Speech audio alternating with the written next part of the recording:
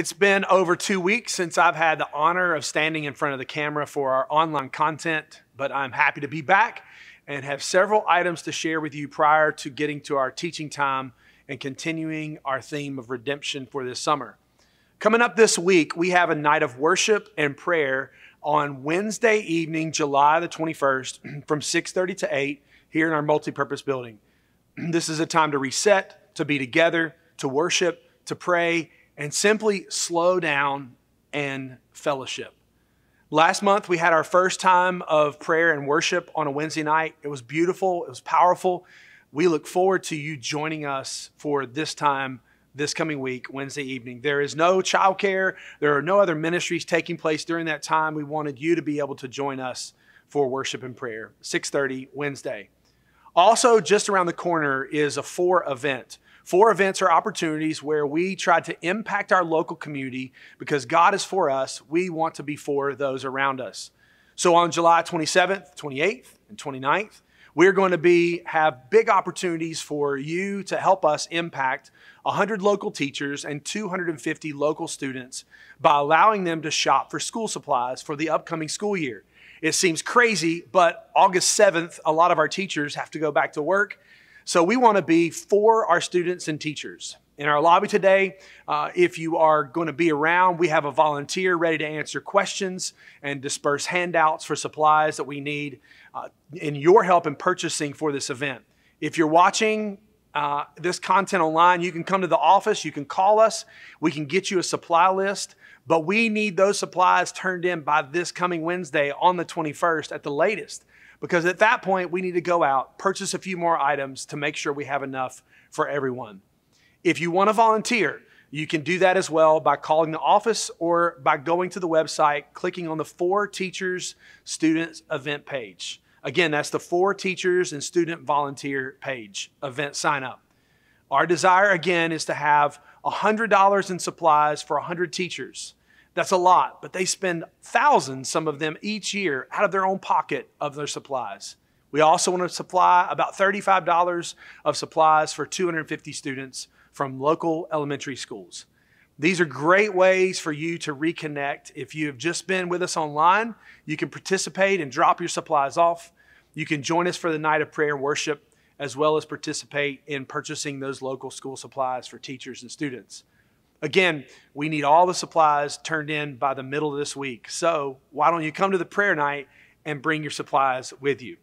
I also want to take a moment and acknowledge that next Sunday from 3 to 5 on the 25th, we will have a time to encourage and to launch our student pastor, Trent Santos. Trent is going to be stepping into a new area of ministry outside of the realm of Rich Fork. And so we want to celebrate that with him, with his wife, Sydney, and with their children. So we would love for you, if you want to participate, that is on Sunday, the 25th from 3 to 5 p.m. Now, one more thank you. I want to take a moment and say thank you to Matt Bryant and to Neil Brewer for stepping up for me while I was on our family vacation the past 2 Sundays. I've had the opportunity to listen to both of their messages, and I love the direction and the ideas that they both added to our teaching on redemption. So, with all that said, let's pray, and then let's examine our passage about redemption today. God, we come to you, we thank you for allowing us the privilege to serve our community, to shape our community by sharing the grace of Jesus. May we do that with school supplies and times to pray for our teachers and for our parents and our students as they come to pick up supplies. God, may we celebrate in a time of worship and prayer collectively this coming Wednesday. But God, for the next few moments, help us to examine the coming of the Redeemer, Jesus. But then let us also evaluate and answer, how are we going to respond? What does our response need to be to redemption? So prepare us and open our hearts and our minds and our eyes to what you would have each of us to do to respond to redemption. In Jesus' name, amen. Rich Fork, it's great to be back with you. My family took a family trip to visit friends and family, but it's always good to be back home. I heard you had an incredible 2 weeks of worship and teaching, so I'm ready to jump back in with you into our stories of redemption. For the past 6 weeks, just as a reminder, we've been on a journey through the Bible examining the story of redemption that runs throughout all of Scripture. We stated in week 1 as a definition of redemption this idea. Redemption is the action of regaining or gaining possession of something in exchange for a payment. Scripture echoes this reality, this definition, that Jesus Christ, He paid a price for our redemption, from mine, for your redemption. From our death by our sins, He redeemed us by His grace. He was the payment. Our summer scripture out of Ephesians is this: in Him, Jesus, we have redemption through His blood, the forgiveness of our trespasses, according to the riches of His grace, in all wisdom and insight, making known to us the mystery of His will, according to His purpose, which He set forth in Christ as a plan for the fullness of time, to unite all things in Him, things in heaven and things on earth. So we began 6 weeks ago in Genesis with moments of grace and discipline, both of which we find in redemption. Then we went on to explore redemptive moments between God and the children of God, the Israelite people. Still in the Old Testament, we explored rescue through the beautiful love story of Ruth. Matt reminded us in Jonah of redemption, and then Neil explored redemption through the emotional roller coaster of Hosea. I loved one of the statements that Neil made in his message. He said, redemption is the exchange for everything that came as a result of our sin, for everything that came as a result of the payment.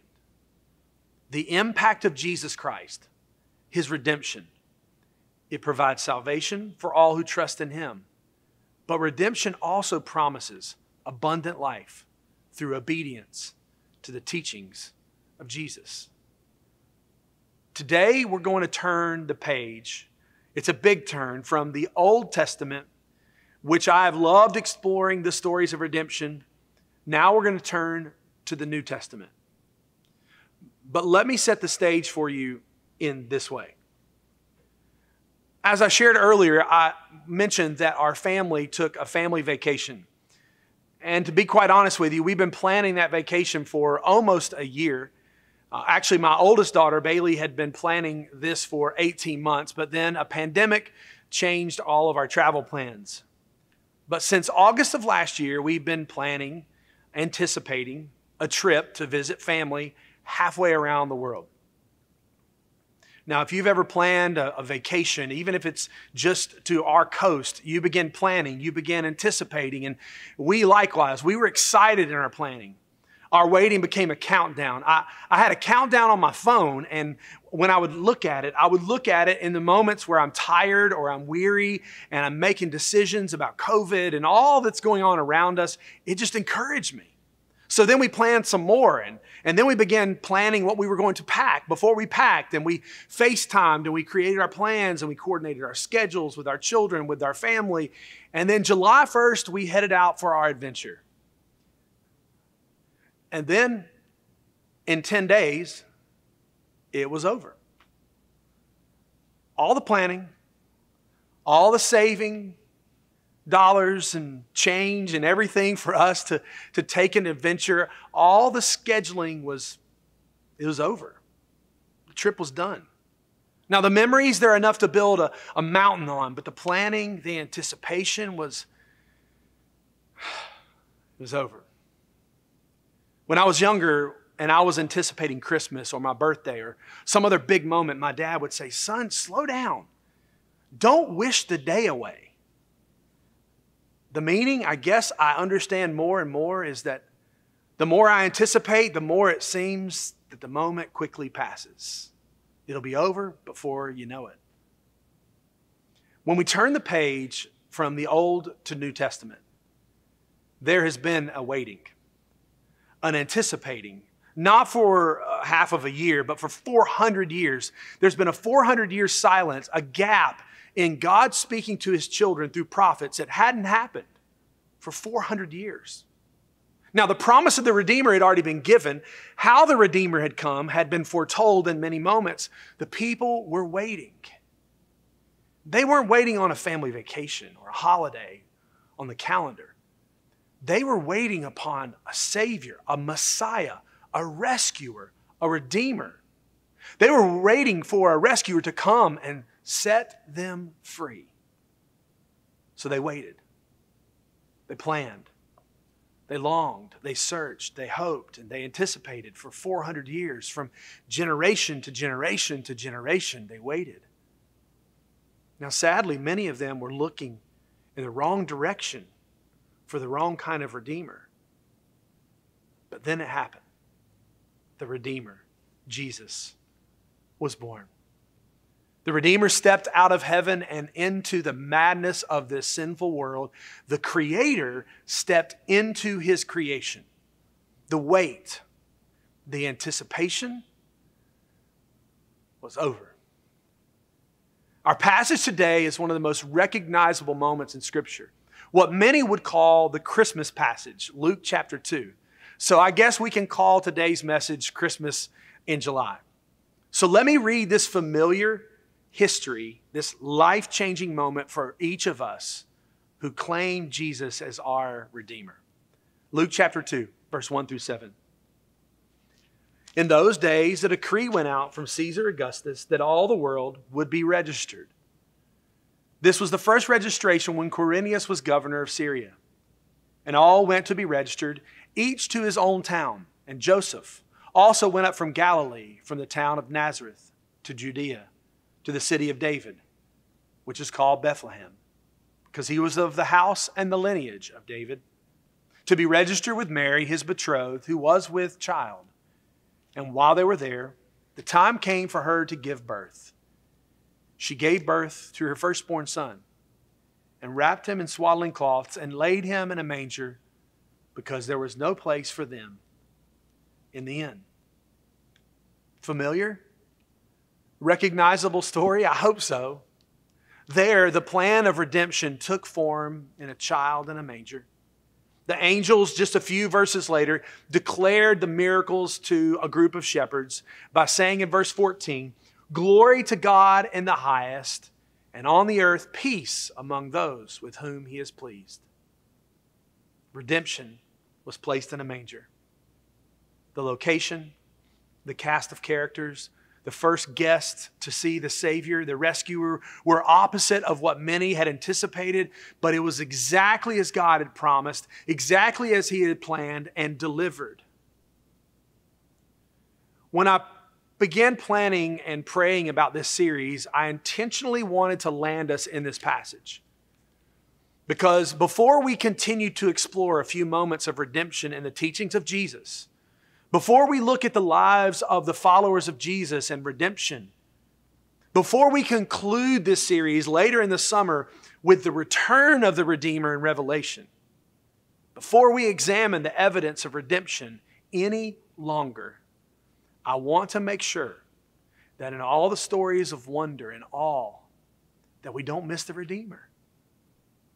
I think it's time for us to begin to examine, after all of our first 6 stories, I think it's time for us to begin to examine our response to redemption.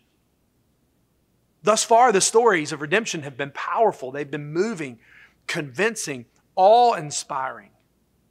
But in order to move from awe and wonder to gratefulness that leads to godliness, we must examine our response to this moment. In Luke chapter 2, the coming of the Savior, the Lord, Jesus Christ. What is our response to redemption offered through Jesus? Now, I want to read a little further in Luke chapter 2. It's a passage that's too often neglected at Christmas, but it's of monumental importance.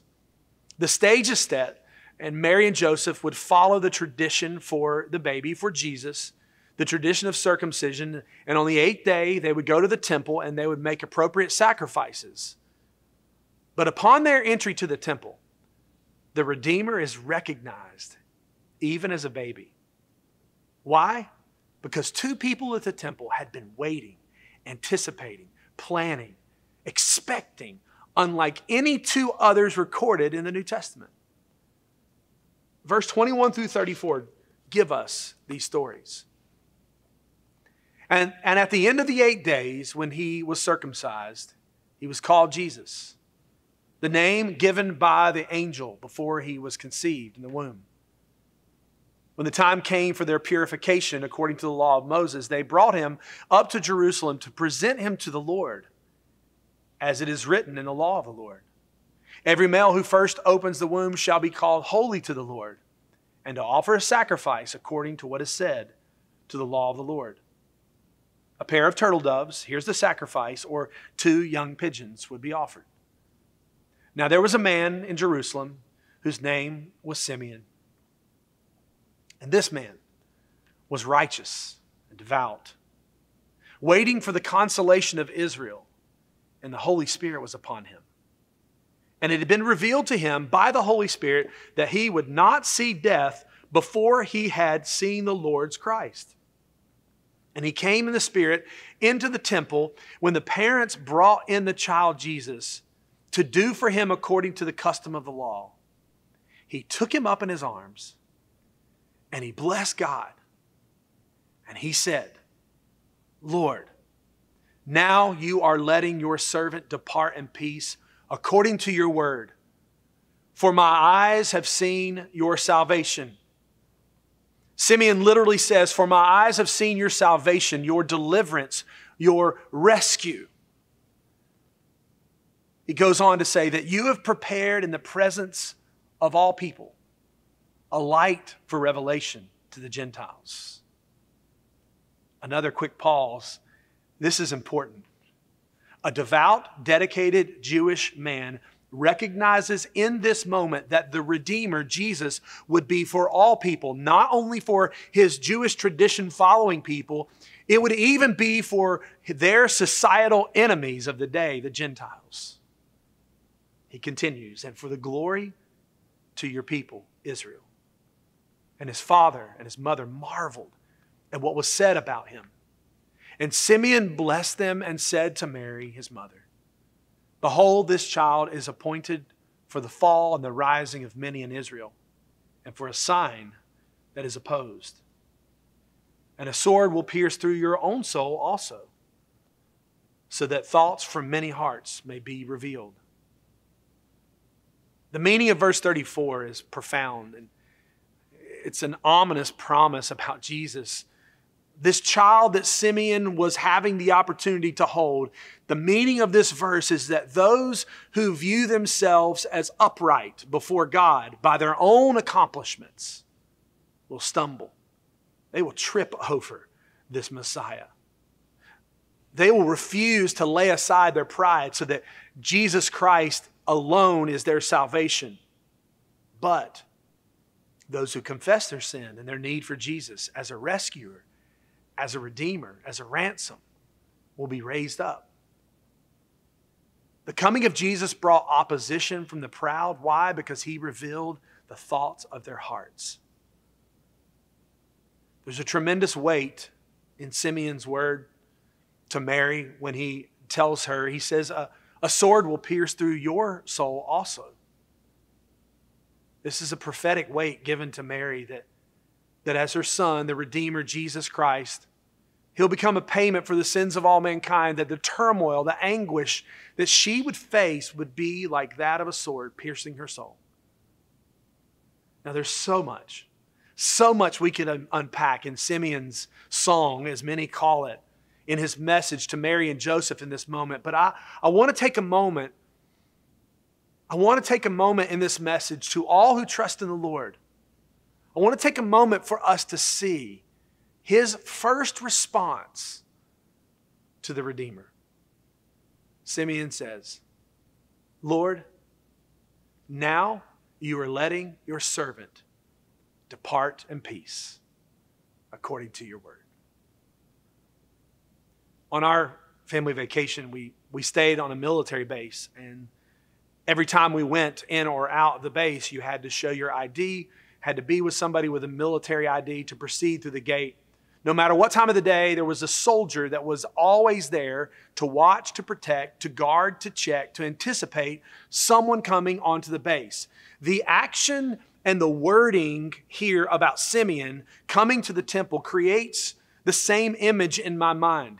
Here in the temple, you have this righteous, God-fearing man standing, watching, waiting, anticipating that the promise that had been made to him is that a Redeemer would come in his lifetime. Mary and Joseph come in, fulfilling the law and the traditions, carrying Jesus into the temple. And upon seeing Jesus,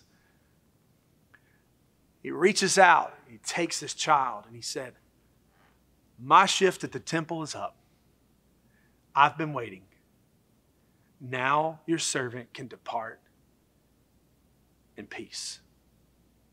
Here, I believe we find our first response to the promise of redemption through Jesus Christ. How do we respond to redemption? We respond by knowing that we are people who can live and die in peace. Simeon had been waiting, anticipating the Redeemer coming into the room, and he declares, "Ladies and gentlemen, I'm out. I can now go in peace." And not simply because he got a glimpse of Jesus, but because he knew the promise of Jesus was, and it is, and would be to come. He would be salvation, hope, promise, fulfillment to the Jews and the Gentiles. The Redeemer has come. Simeon announces it one way. Paul announces it this way. "O death, where is your victory? O death, where is your sting?" The sting of death is sin. The power of sin is the law. But thanks be to God who gives us the victory through our Lord Jesus Christ. So whether you live for another 60 years or 60 hours, please know this, that because there is a Redeemer, we cannot be robbed of the peace that comes through Jesus Christ. Do you have peace through a relationship with the Redeemer, Jesus Christ? This is how I want to make sure that you respond first. Do you have peace through a relationship with the Redeemer, Jesus Christ? Have you placed your trust and your hope in Him? Peace. There's not a lot of this in this world right now, is there? Why? Because if we're honest, we spend a lot of time putting hope in things and people and processes that are simply unable to bring peace. Peace comes through a relationship to the Redeemer. I want to make a promise to you. If you and I spend all of our time and all of our energy pursuing the news of the day, putting trust in an athlete or a politician, Republican or Democrat, if we spend all of our energy on climbing a ladder to success, hoping that each step on the ladder will bring more peace, in the end, when tragedy strikes, when things shift in the opposite direction of your hopes and your dreams, then peace goes with it. It wanes. It disappears. But peace comes through a relationship to the Redeemer. So this week, I want to challenge you with a few ways to respond to the Redeemer with peace. I want to challenge you to trade a certain amount of minutes that you would determine, trade 10 minutes of watching whatever that you watch, whatever that you take in, trade 10 minutes of watching your favorite show and spend this time on your relationship with Jesus. Reading His Word, memorizing verses on peace, jotting down prayers of gratefulness and praise. Another way is to pursue peace. If watching something frustrates and irritates you and angers you, turn it off. If a social media feed gives you anxiety, delete it. If there's a relationship in your life that is strained, prayerfully begin seeking peace. Pursue it. Start small, but get started. Simeon responded by saying he could now go in peace. Why? Because that was his response to the Redeemer. And ask yourself, most importantly, ask yourself, have I trusted in Jesus as my peace-giving Redeemer? If you don't have that relationship, you can begin by declaring your sin, your need for a Redeemer, asking Him to rescue you through the grace of Jesus. Church and community and those that are watching, let's be very transparent. If the last 16 months have taught us anything, it's this reality. Nothing in this world can sustain life-giving peace. Nothing. It can be taken away in a moment. Every person, every device, every medical promise can be pulled out from under us in a day. We need peace. The moment Jesus arrived, a righteous man declared what we all need and want to declare. Lord, now let your servant depart in peace. So our first response to these moments of awe and wonder and redemption, peace. But as we move forward, we see another life-giving response to the Redeemer in someone else that's been waiting and anticipating. In verse 36 and 37, now there was a prophetess, Anna, the daughter of Phanuel, in the tribe of Asher. She was advanced in years, having lived with her husband 7 years from when she was a virgin, and then as a widow until she was 84. She did not depart from the temple, worshiping and fasting and prayer night and day. Anna's first response to the Redeemer occurs before she sees the Redeemer. Her everyday actions were preparing her heart for the Redeemer. She didn't depart from the temple. She was worshiping with fasting and with prayer day and night. If you and I, if we spend our lives in anticipation, then the recognition and the response to the Redeemer never fades. We'll see that in a moment from her. One of the reasons I wanted to enter the New Testament with this Christmas passage is to renew the understanding that the story of Jesus, the story of the Redeemer, is not a seasonal Christmas message. It is not only a message for times of turmoil, it is a message for the everyday. Redemption transforms our eternity. It transforms our everyday relationship to the Lord. So if we spend our lives, as Anna did, in anticipation of eternity, then the recognition and the response to the Redeemer never fades. She worshiped. This word for worship is synonymous with being a servant. She served as she waited. She performed the traditions day in and day out. Her preparation prepared her heart for the Redeemer. She fasted. She committed her times of eating to times of prayer. Why? She wanted to know the Redeemer. She wanted to know when He arrived. She prayed. She praised God. She submitted herself to God. And then she repeated those habits over and over every day. I stated at the beginning of our time online this week that Wednesday night we're going to have a time of worship and prayer. Can I challenge you this Wednesday, whether or not you can attend this time at 6:30? Can I challenge you that from lunch until our gathering on Wednesday evening that you would fast, that you would refrain from eating? Now, I know people have different restrictions and things that they can and cannot do, things like this, but if you can, let's practice Anna's example. Let's worship, fast, and pray. And begin praying. God, prepare my heart to pray, to worship, to pray for others, to receive your word on Wednesday night. I want to challenge you to join us. It would be amazing to have 300 or 400 people gathered in this room in a spirit of prayer this Wednesday. So how do we respond to the Redeemer? We have peace, but now we worship, we fast, and we pray. Then Anna comes upon the Redeemer. I don't know if Simeon is holding Jesus in the air for all to see as he declares peace and salvation for all people, or if Mary and Joseph are now going through the traditions, but whatever the case, she knew it was Jesus. She knew it was the Redeemer.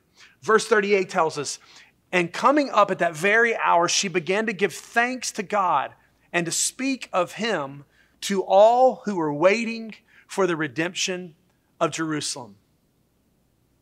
Another way for us to respond to the Redeemer, to all these moments of awe and wonder, is to give thanks. We respond to the Redeemer with a spirit of gratitude. The moment we begin to give thanks in our lives for our salvation, the moment we begin to give thanks for our Redeemer, something powerful happens. We shift away from ourselves to something greater. We step out of our fears, out of our immediate problems and our worries, and into a moment and some moments of wonder and splendor and joy. We thank God for the smallest of things in our lives. But we never forget the salvation through the forgiveness of sins, through the blood of Jesus Christ. So another challenge for this week. When you face fear and worry this week, replace it with gratitude. Write it. Text it to a friend. Make a note. Speak it. Sing it. Great is your faithfulness. I thank God, but when it is the hardest, sing the loudest, even through tears and pain. When it doesn't make sense, stop and ask someone else who loves you, would you remind me of some things in my life to be thankful for today? When you're pummeled with turmoil, speak thankfulness and gratitude into those moments. Don't let the broken, sinful world create and cast your vision and how you plan to go about life, because it will. Instead, function from a place of gratitude because you have a Redeemer. Anna began thanking God for the Redeemer. But there is another response. Verse 38 tells us that Anna continued to do what? To speak of him to all who are waiting for the redemption of Jerusalem. So how do we respond to the Redeemer? Now this is where it gets serious. If we have been redeemed, we must tell others about the Redeemer. Anna tells the others that she knew that were waiting. But the implication here is not that she only spoke to the Jews waiting on the promised Messiah, but to anyone who would listen. The Redeemer has come. The Redeemer has come. And how did she have the confidence to do this? Because her preparation of worship and prayer and fasting, and then her encounter with thankfulness, this 84-year-old woman rejuvenated into telling those around her that she had seen the Redeemer, Jesus Christ. If we have been redeemed, then we must tell others about the Redeemer. I get so excited about so many things in life, events, and happenings. Things that will not bring peace. Yet they're easy to talk about. Why? Because we don't cross lines and enter the personal. But that also means many times we don't enter into the conversations with people that we care about and love the most. We don't enter their lives in conversations with things that are eternal. If we have experienced redemption through Jesus Christ, then we are commanded and empowered to speak of Jesus. So let's get practical again.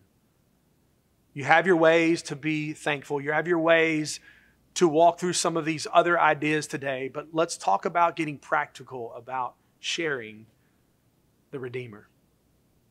Take time this week to tell someone that you love about your relationship to Jesus, your Redeemer.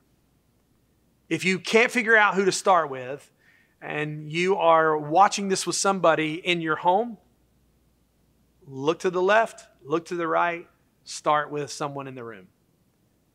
Pick someone that you talk to on the phone every day. Give them a call. Someone you're comfortable with. Share the story with someone you love. Take time this week to tell someone you love about your relationship to Jesus. Anna got prepared. She worshiped, she prayed, she fasted. So let's get prepared. Write out your redemption story this week. Maybe even before you leave the property, grab your phone or your device and start jotting down your redemption story. Another way is get bold. Share your redemption story on social media.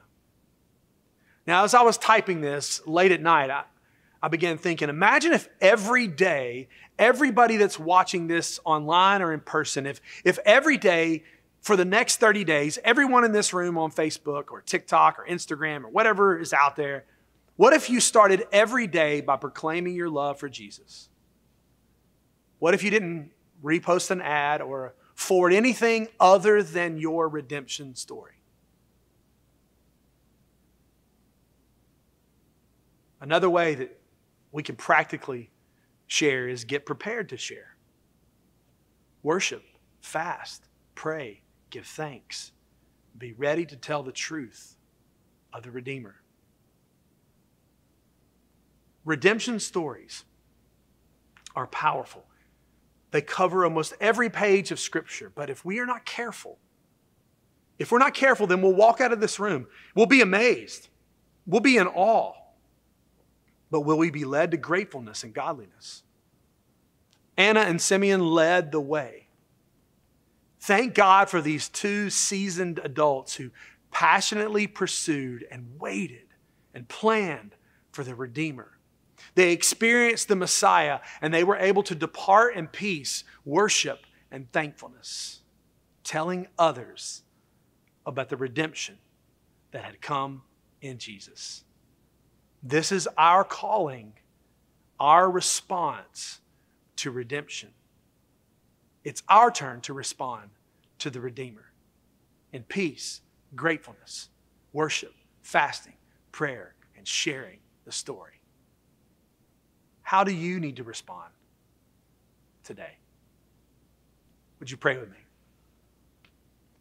God, I pray that this week every one of us can take a small step, a practical step. It could be to become more thankful, more grateful, as we saw in Anna's response. It could be that this week there's someone watching who has never entered a relationship with Jesus and they're not sure how to start. They're not sure where to begin. And today they need to know that they can confess, that they can cry out to God and say, God, I do not have a relationship with the Redeemer, Jesus Christ, who offered for us through his blood the forgiveness of our sins, and by his grace that he lavished upon us, it is his plan to save me. Save me, rescue me today.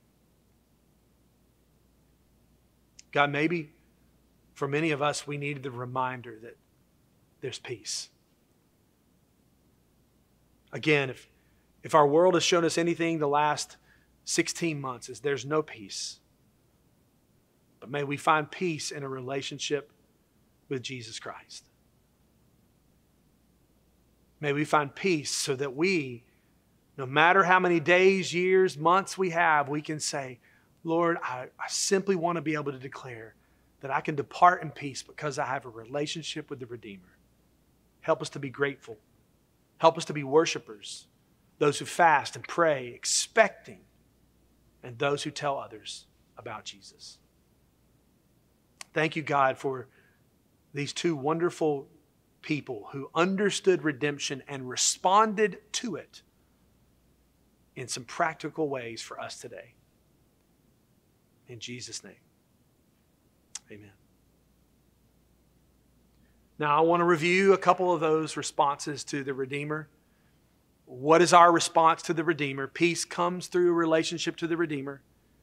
Maybe you want to take some time, trade 10 minutes, 20 minutes, 30 minutes, 60 minutes of watching whatever your show is, your device. Spend that on your relationship to Jesus.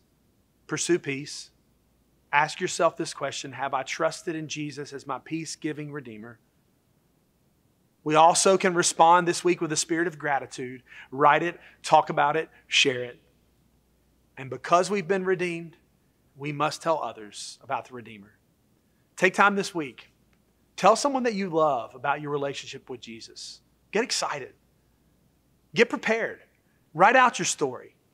Get bold. Share your redemption story on social media or to someone that you love and care about that has resisted this story thus far.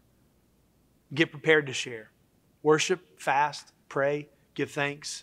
Be ready to tell the truth of the Redeemer. And again, we would love for you to join us as we do exactly those things this coming Wednesday, 6:30. Thank you for joining us online.